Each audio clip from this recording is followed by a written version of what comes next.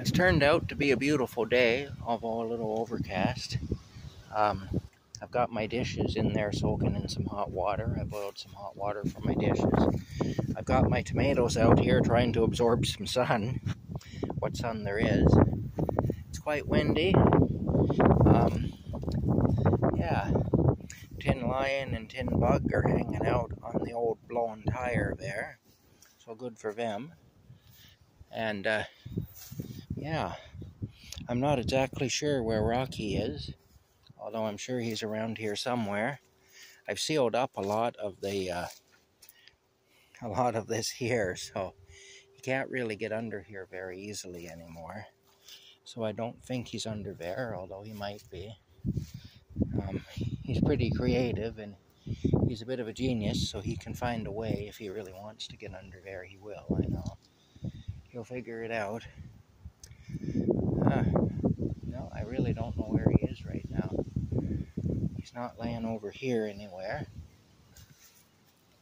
This was his favorite coming and going spot, but I've got it sealed up pretty much temporarily. He may have went under here to get in, though. He could still get in that way. Yeah, I've got my coat hanging on the line and my hoodie sweater there because they were both damp from the rain last night. I'm gathering up some dry wood, small pieces of dry wood to use with my my little folding stove that I have. In case for some reason I'm unable to use my, is he in here? No, he's not in here. In case for some reason I'm not able to use my, oh, isn't that awful? My propane stove this winter if something happens and I can't get propane. You never know, I could run out of money, or I could, it may happen that I won't be able to get it. The government may pull another dirty trick and refuse to allow those of us who don't cooperate and obey their mandates to buy things or whatever, you know. After everything I've seen, I'm always trying to be prepared for any eventuality. The thing is, once the snow comes, it'll be a lot harder to harvest dry wood, and that's why I want to do it now. Well, I can. Let's take a walk this way. Let's take a walk this way and see what there is. I think maybe there's some dry wood over here with this tree having fallen down. Small pieces that I can grab up and burn. Maybe. Possibly. These poor old apple trees have seen better days. Yeah. Alright, well, let me go this way. I'm getting a bunch of things happening to me health-wise, which is a concern with winter coming, but still, I'll get through it if I'm supposed to. God will see me through if I'm supposed to get through it. And if I'm not supposed to get through it, well, then I suppose it won't really matter. But I'm definitely having kind of a bad time right now, health-wise, but a lot of things happening.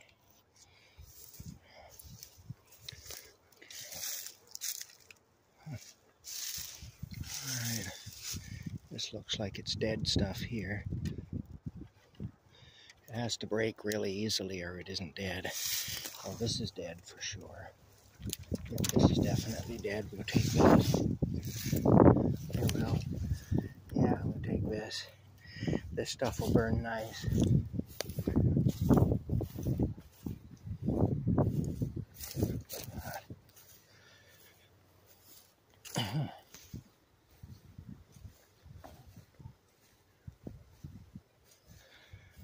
Oh my goodness. I wonder if our chicken has gone. The chicken I left here. Yeah, it's all gone. Something got it. I hope the crows got it, because it's really the crows that I leave it for, but of course I have no control over that, and I have no way of knowing for certain. See, all this stuff here is dead. Yeah, it's all dead. Oh.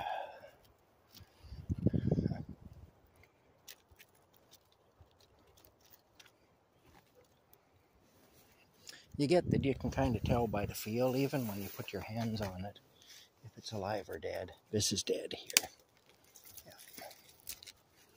That looks dead, and it is. Yeah, see that? See, that just fell apart. That's definitely dead. That's a piece to have. There's a piece there that's dead too. Yeah. Alright. Well, let me take this over and break it up into small pieces. I can only carry so much at a time in my hands. Perhaps I should bring some sort of a container over, but then I have to carry that back. I got tripped there. I have to carry that back. No, I'm like I say, it's a beautiful day today anyway, and I'm going to take as much advantage of it as I can. Like I say, I'm not feeling the greatest, but I've got a bunch of things going on that aren't great. But still, I'm just going to push myself and do whatever I can do. Get as much done as I can while I can, whatever allows me.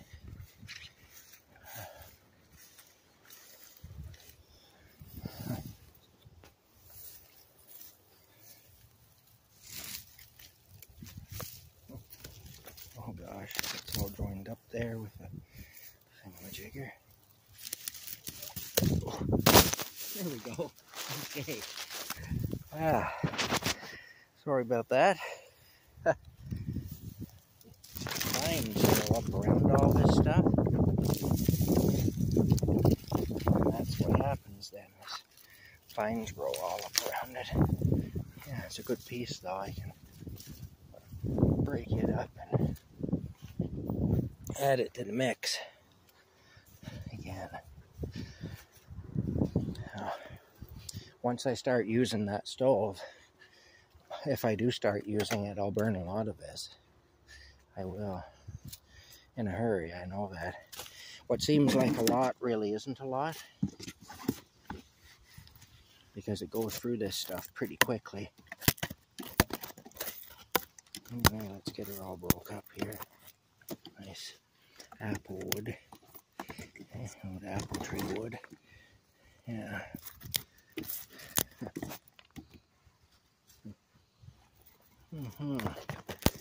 Gonna have to fix myself something to eat too, because I feel like I should eat something. I don't go back to work at the neighbors, at least until Sunday. But this is a busy time of year for them. They're connected with the Royal Canadian Legion, and of course with Remembrance Day coming up. It's a very busy time of the year with Poppy Fund and different things like that they are involved in. And so there's work to be done over there, but that'll have to be done later on. Like I say, I'll get some stuff done on Sunday when I'm there, if it don't rain or anything. If it rains, that'll mess me up for being able to do anything. You can hear the gunshots. There's hunters in the woods. Or maybe you can't hear them. I don't know if the microphone's picking them up. There you go. Yeah, they're shooting at something. Oh, there we go. That's a lot of gunshots. If you haven't hit it by now, then maybe you need to let it go. Anyway, I don't have a problem with hunters. I know people who do, but I actually don't mind hunters, provided that they behave ethically. Not all of them do. I respect the ones who do, though. Got a lot of respect for the hunters who, you know, who do behave ethically. And like I say, I've known lots who didn't, and I've known lots who did. And to the ones who did, they have my respect, you know, the ones who do behave ethically. But yeah, I've never been a hunter myself, though. I did fish when I was young. I used to be quite a fisherman. I used to be able to catch a rock bass and clean it and eat it, cook it up and build a little fire and eat it. When I was like 6, 7, 8 years old, I could do that. I've still got my old fishing rod from back then. It's one of the few things that I owned back then that I still have. I remember when I was in high school, I got pretty mad because I lent my fishing rod to one of my friends from in high school, and it was in the back of the family car. His family owned the 1979 Chev Caprice sedan, a blue 1979 Chev Caprice. There he is. There's Rocky, just blending in there. And anyway, they traded it in on a new Ford Crown Victoria. This was like in the mid-80s. And they left. He'd left my fishing rod in the trunk. I'd been after him to return it, and he was always going to, and then he never did. Then the fishing rod got left in the trunk, and the car got traded in with the fishing rod in it. And I remember I raised hell over that until I got the fishing rod back. And I remember I was kind of criticized for that. Anyway, I was told that I shouldn't be that way. But I wanted my damn fishing rod back. I had lent it. I hadn't given it away. I had lent it, and I wanted it back. I wasn't fishing anymore, but it was a keepsake from my childhood, you know. And I wanted it back, and so I raised hell until I got it back. His dad had to go down to the dealership where the car was, and it hadn't been sold yet. It was sitting on the lot, and it hadn't been sold. And his dad had to go down there and talk to the salesman and get the fishing rod back. It was still in the trunk. It had been left in the trunk, and it was still there. So anyway, I did get it back, but I remember I made a few enemies by pushing like I did to get it back. But it seems like that's how the world is, you know. That's kind of how you have to be sometimes, and it's too bad. I can hear the shooting again. They're after something. If they don't manage to shoot it to death, they might scare it to death. I don't know. Something will be back there running for its life right now. I don't know. When I hear that many gunshots, it tells me something's off anyway. When I hear that many gunshots all at once. Unless they're practicing, they may be sighting in a weapon or something like that. That could be. But if they're shooting at something, they're shooting at some game. That just seems like. Bear in mind, this is coming from a guy who doesn't hunt, but who knows and has known a lot of hunters, and also a guy who's been around the woods when hunting was going on. So you get that you kind of know what's normal and what isn't. And that many gunshots in a row at the same time. Like I say, unless they're sighting in a weapon or something like that, it doesn't make a whole lot of sense to me. If they're shooting at a target, well, then that must mean they keep missing it. Or something. I don't know. But like I say, they may be sighting in a weapon. There it goes again. They got to be practice target shooting or sighting in a weapon or something, I think.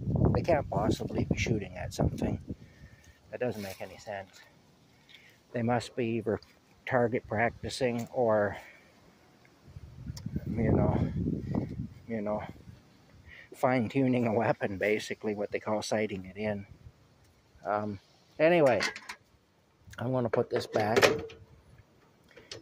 because if they're shooting at at a deer or whatever, I don't know what season it is right now, but if they're doing that, that's kind of excessive. You know, I mean, you're either going to hit it or you're not.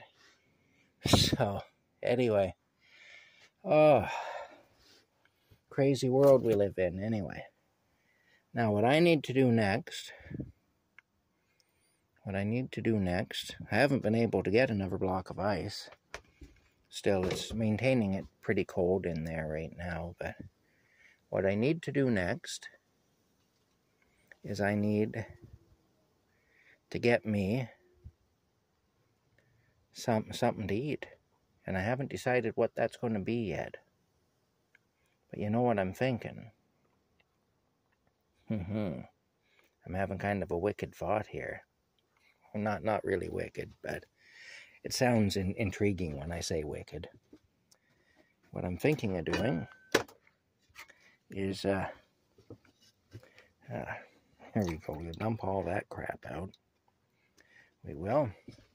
Yeah, we'll do that. We'll wipe this pot out here so that I don't have to wash it before I use it. Well, we'll stick that in there, I guess. We get most of this residue of rainwater and other crap out of it. Oh yeah, there we go. Yep, and we'll throw that away.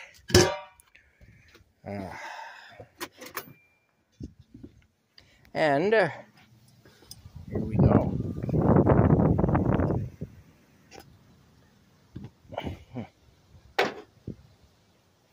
We'll pour some water in here. Rocky's quite the stealthy cat. He's right there. Looks like he's just like a rock or something, or a little boulder or something in the grass, but that's Rocky. It's not a rock, it's a Rocky, is what it is. Yes it is. He's tough as a rock, though. Yeah. Pour this in here. Ooh, yes. Okay. Now, I'll put this back here. What I'm going to do... Oh, wait a minute. I got to light the fire here. There it goes again. Damn. All right. Yeah, they must be doing target practice or something. It doesn't make any sense otherwise. You'd never hear that. Yeah, you'd never hear that many shots if they're just if they're hunting something. You'd never hear that many shots. Okay, now is it lit? Anyway. I'm having a debate on Facebook with a bunch of feminists about abortion, and according to them, women have no civil rights and so on like that.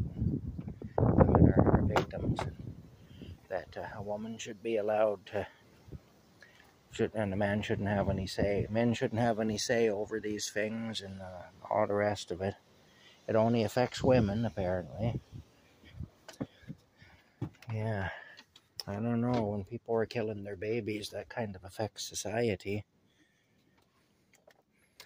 There are men that have murdered their children, and there's nobody saying that a woman shouldn't have an opinion about that. I certainly wouldn't say that, you know. Anyway, it's craziness. Quite a world we live in. All right, we'll see you later.